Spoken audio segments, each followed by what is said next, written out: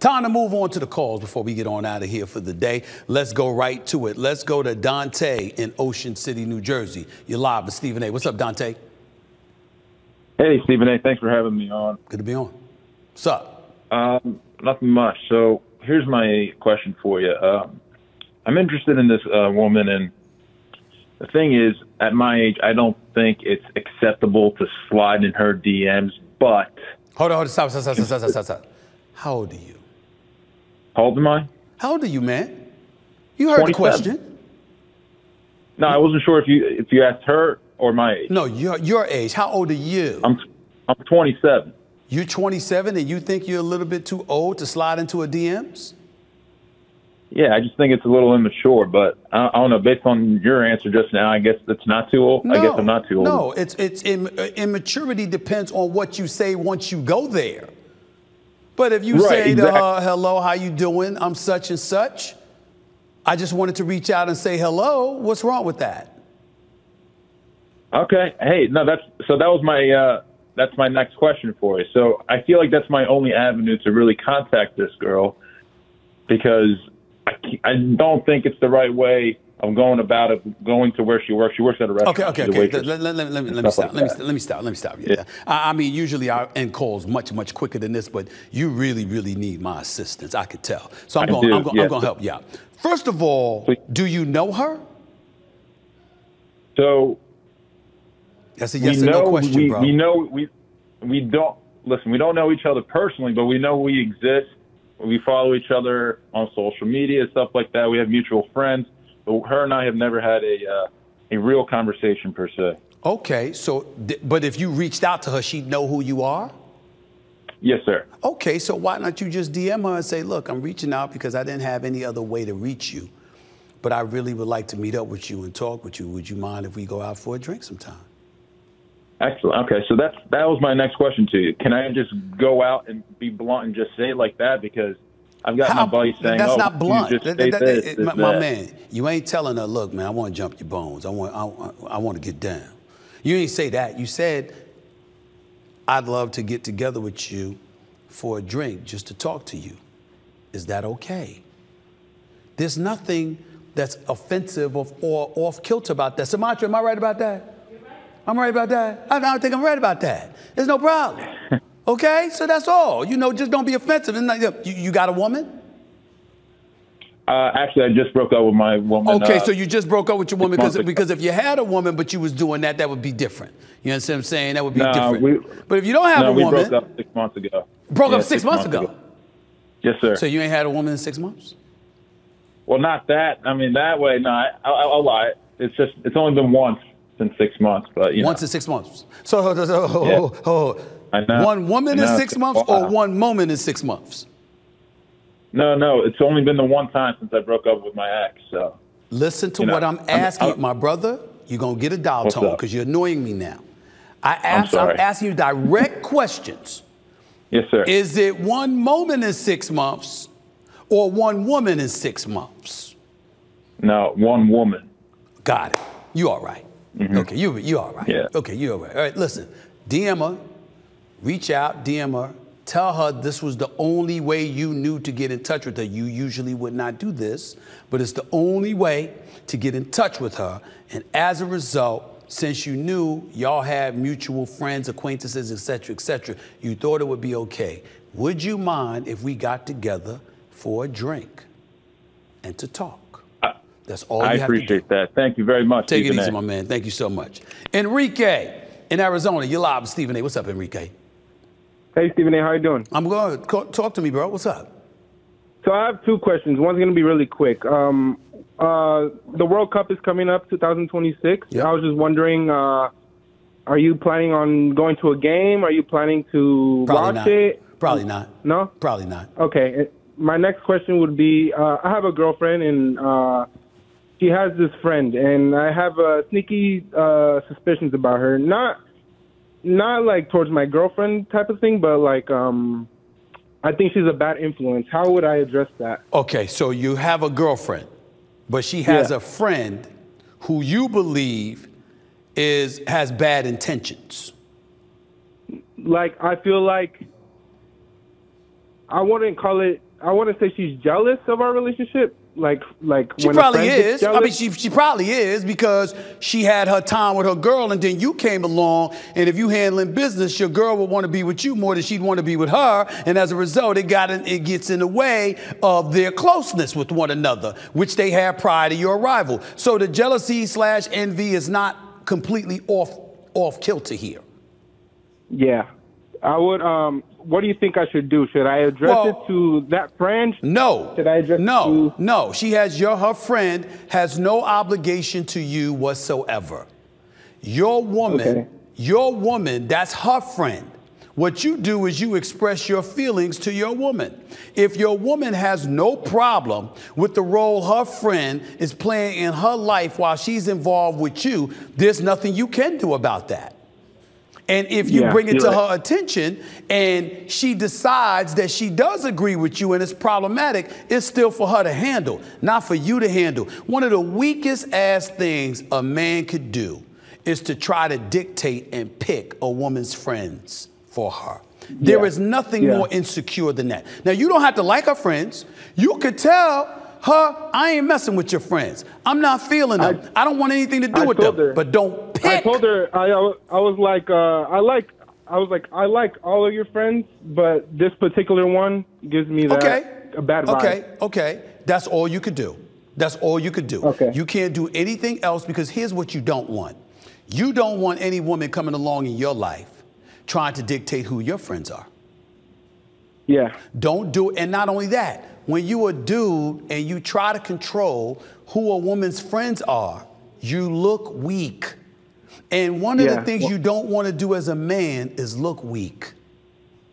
100%. All right, man. Go at it. Thank you. Take care. Take it easy, man. Happy. Zach from St. Croix. What's up, my brother? How you doing? How's it going, Stephen A? What's going on? Talk to me, my man. So I got two questions here. First of all, you said you in St. Croix, you from St. Croix? I'm from St. Croix Falls. Okay, because you know I'm West Indian man, you know. I'm West Indian man, you know. My family from St. Thomas. Really? Oh, St. Croix, Wisconsin. My bad. Yeah, I was thinking West Indies. My bad. Go ahead. You're good. Okay. So two questions here. One, what chances do you give the Minnesota Timberwolves to win the NBA championship? Zero. Zero. Do you think they can get to late season run? I think they can get. I think the Minnesota Timberwolves can get to the Western Conference semifinals. I think Anthony Edwards is a superstar in the making. I think Karl Anthony Towns can ball, but his durability is a question mark. I don't believe that the coexistence of Rudy Gobert and Karl Anthony Towns works against anybody but really Denver. I don't believe it. I don't see it. And even against Denver, it was only good enough to win you one game in a 7-game series. Best of 5. They took you out in 5. So I don't believe that. Minnesota's on the come up. They got a star in Anthony Edwards you don't want to get rid of. He is something special. But outside of that, I don't think that you have enough horses, no. And then the second question would be, do you think in the near future Anthony Edwards could win MVP? Yes. I believe in him that much. How long do you think? I believe that Anthony Edwards is one of the top 3 young lions on the come up. Yeah. I believe Anthony Edwards is a star. Let me tell you why I love Anthony Edwards so much. It's not just his game, it's his attitude. He's got the kind of attitude that you want in a superstar. He wants to play all the time. He ain't scared of competition. And him being the marquee, he's the kind of talent that would embrace and accept and gravitate towards being the marquee. See, we've got stars, like, for example, you got a superstar like Kawhi Leonard, right? Kawhi Leonard don't want no part. Kawhi Leonard don't want no part about being a superstar. Kawhi Leonard want to play ball, he want to get your money, and he want to go home. Anthony Edwards is the one that cares about seeing his name up like marquee. He wants the big stage. He wants people walking through the turnstiles just to watch him. He got that kind of attitude. That's what I love about Anthony Edwards. And that's because you can trust that he's going to exhaust every means and measure to be the superstar that he has the potential to be. You can trust him. That's why I like him. Absolutely. All right? Perfect. Appreciate you, and I watch your show every day, and keep doing the great work. Keep coming with it. Thank you, Sam. Zach, take care, man. Sam in Fort Worth, Texas. You're live with Stephen A. Talk to me, Sam. Sam, are you there? Hey, Stephen A., how are you? What's up, man? How are you, man? Happy holidays. I'm great. Thank you. Happy holidays to you as Yes, well. sir. Big What's fan up? of your work. Thank you, man. Go ahead. What's up? So I was scrolling through Twitter the other day, and I saw that you believe Florida State was snubbed out of the playoffs because of TCU's loss to Georgia in the national championship. No, I said it played a role. It wasn't the reason. I said it was one of the reasons. In other words, while they point and blame at the College Football Playoff Committee and all of this other stuff, I'm saying blame TCU last year too. Throw them into the equation. When you get stomped 65-7 in a national championship game, you know, any kind of potential hiccup is something that the committee is going to be averse to. That was my point. Okay, well, in order to reach the national championship, TCU had to beat Michigan, a really good Michigan team, yes. Right? Well, a lot of people had questions about Michigan, by the way, I was wondering how this would make Florida State less compelling if they could be capable of achieving the same thing as TCU. Well, listen, my answer to you is simple. They don't have Jordan Travis. And without Jordan Travis, you don't have the appeal that you once had and the allure that you once had. You may still go out there and win games. You were undefeated after all. You did beat Florida and obviously Louisville after all, and you're to be commended for all of that. But make no mistake about it, they take into account the allure, the appeal. That's why one of the stipulations when they're judging you, as Kirk Herbstreit, my colleague at ESPN, pointed out all day yesterday on social media, one of the criteria is player or coach's availability and the kind of impact the committee thinks that could potentially have. And so if you remember in 2014, when J.T. Barrett goes down for Ohio State, Cardale Jones goes up in there, plays lights out. They beat Wisconsin 59-0, go into the playoffs, and then ultimately win the national championship. In Florida State's case, once Jordan Travis goes down, they struggle to score offensively against Florida and Louisville. Their defense was the story, and no doubt they still ended up undefeated. But the appeal that they had compared to an Alabama and a Texas, in their eyes, was leaving something to be desired, and that's what their thinking was, and I understand it. Fair enough, Stephen A. Well, I appreciate your answer and your time. Happy holidays. Happy holidays, man. Take care to you and yours as well, Sam. Thank you so much. Patrick, you're the last caller, live from Atlanta, Georgia. What's up, Patrick? How are you? Hey, Stephen A. I'm good. How are you? I'm good. I'm doing all right, man. Thank you for calling. Happy holidays. What's up? Thank you to you as well. I have a bit of a two-part question for you. My first part of the question is, how have you enjoyed the NBA in-season tournament so far this year? And the second part of my question... Hold on for your second question. Let's stay with the first question first. Patrick, I got to admit to you, I've enjoyed it much more than I thought. I don't think it should have been necessary. I think cats getting paid the money that they get paid. I think it's inexcusable to work harder in summer league than you do for All-Star weekend in some games during the regular season, to be quite honest with you, although I know they're pacing themselves. The flip side to it, however, is that in-season tournament, that pot of money that's available to the winner, that was obviously a nugget of incentive. But when I see the Lakers be 4-0 in in-season tournament games, when I see Sacramento and Golden State go at it the other night when De'Aaron Fox comes back and he drops 40, and on top of it all, damn near 40, and on top of it all, they win by 1 point with Malik Monk throwing in that prayer after driving into the lane and you know, shooting that off balance bank shot. I'm looking at the level of tenacity that they played with, how Golden State was really trying to win that game, how Sacramento was really trying to win that game. Now, personally, I would take out the point differential. They shouldn't have had to win by 12 or more points to be eligible for the tournament if you were Golden State, you know, stuff like that.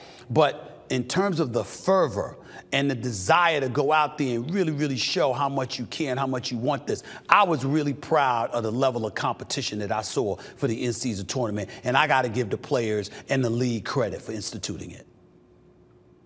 Well, you kind of touched on the second part of my question, which I was gonna ask, what changes would you like to see implemented, as the in-season tournament doesn't seem to be going anywhere anytime soon? So what changes would you like to see? Get rid of the point differential. Seasons? Get rid of having to win by a certain amount of points and stuff like that. Because what you don't want is a situation where, okay, like for example, let's take that Golden State Sacramento game for example. Golden State had to win by 12 or more points, right? Now, Sacramento was down like 6 or whatever in the last minute or so and came back and won the game. But even if they had lost but lost by 2 points, they still go into the tournament. See, it shouldn't have been, oh my goodness, Golden State, well, you got to win by at least 12. No, you win or you lose. You see what I'm saying? It's one or the other. It shouldn't have been about the points. So they got to get rid of that, I believe. But outside of that, nah. And the other thing is, me personally, I would have liked to have seen it in February. Damn near would have liked it to replace the All-Star game because they don't give any effort anyway. But I do understand now why they wanted it early, because they didn't want to just concede the first 2 months of the season to the National Football League. They wanted to make sure to remind the world, look, we matter too. We exist too. Here we are, the National Basketball Association. We're incredibly popular. One would argue that we're more popular than even the NFL in the digital world, all right, as opposed to the linear world. You can make those arguments, and because you could do that, I think that's something to take into consideration. All righty, sir. Well, I really appreciate you taking my call today, and hope you have a happy holidays. Happy holiday to you and yours. All the best to you, my man. Enjoy the new year. Thank you, sir. Yes, sir. Take care. Call back anytime.